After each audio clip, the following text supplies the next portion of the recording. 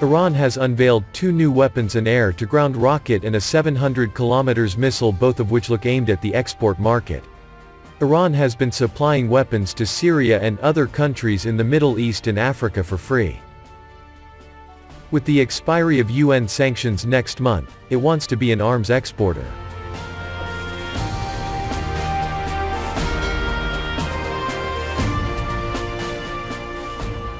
The weapons were put on display in the National Aerospace Park in Tehran, a permanent IRGC exhibition venue that was inaugurated on Sunday.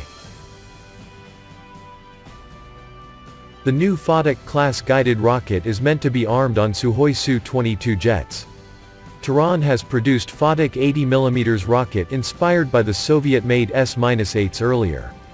But the new one is an air-to-surface version with 4 fins near its head, used to guide the rocket to its intended target.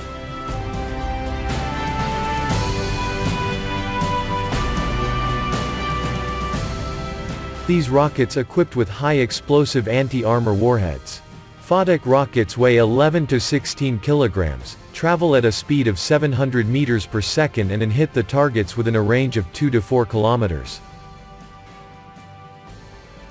IRGC also showcased Zulfikar Basir, ballistic missile with a range of 700 kilometers, more than double the range of Iran's previous missiles, Persian Gulf 300 kilometers and Hormuz 250 kilometers.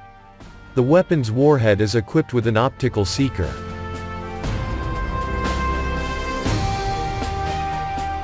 Iranian officials have repeatedly underscored that the country will not hesitate to strengthen its military capabilities, including its missile power, which are entirely meant for defense, and that Iran's defense capabilities will be never subject to negotiations.